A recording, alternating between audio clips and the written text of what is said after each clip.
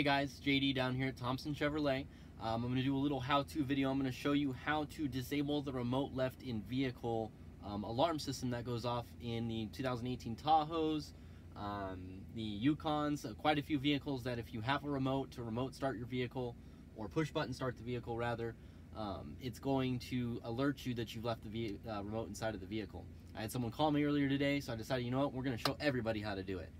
So what you're going to do is you're going to go into your settings here.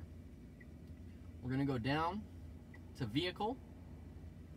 In the vehicle settings, we're going to go down again to remote lock, unlock, and start. In that tab, we're going to go to the bottom here, which will get us to the remote left in vehicle alert. And you just turn that bad boy off right there. And now when you leave the remote inside of the vehicle, it's not going to beep to alert you. And you're always more than welcome to turn that back on if it's something you enjoy having too.